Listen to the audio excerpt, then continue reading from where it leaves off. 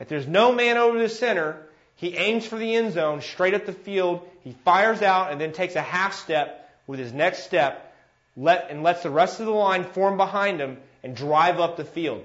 We don't shift our wedge around for odd or even front, so we don't say the play side guard has the defensive tackle if it's an odd front.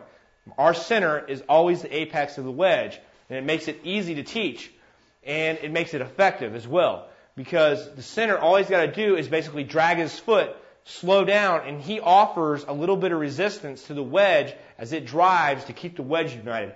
The worst thing that can happen is this center fires off and keeps going because the wedge never meshes, which means you never have a solid front.